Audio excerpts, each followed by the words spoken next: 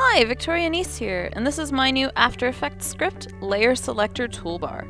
It's compatible with CS4 and up, and it does pretty much exactly what it says on the tin. It's a toolbar that hangs out next to your timeline and selects layers by property. There are actually two possible ways to install it, either as a vertical docked panel or a floating horizontal window. The first step for both is to unzip your download and find the file layerselectortoolbar.jsx bin. For the standard vertical layout, copy that file into the After Effects Script UI Panels folder. When you restart After Effects, you'll find Layer Selector Toolbar waiting for you at the bottom of the Window menu. Simply dock the toolbar next to your timeline, and you're ready to go. The other option is to run the script directly from the main scripts folder, or from File, Run Script File.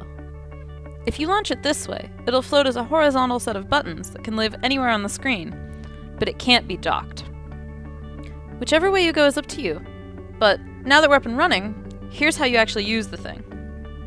Simply select the comp you're working on, then click a button on the toolbar to select layers by type.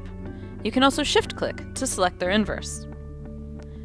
This first button selects all the layers active at the current time, including audio. This one selects all the layers that are active across your entire work area. Now, there are a couple special cases to watch out for: locked layers, shy layers, and soloed layers. Let's start with the easiest of the three. Locked layers are always ignored.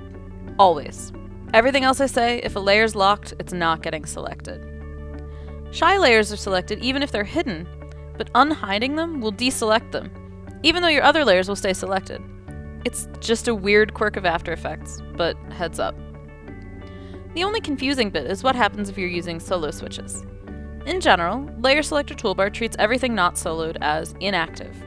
However, if a layer is still affecting the look of the comp, even if you don't have its solo switch enabled, like say it's a camera or a light, After Effects considers it active too, so the toolbar buttons Select Active Layers will select it as well. The rest of the buttons select by layer type, and will grab everything with a particular property, inactive layers as well as active ones.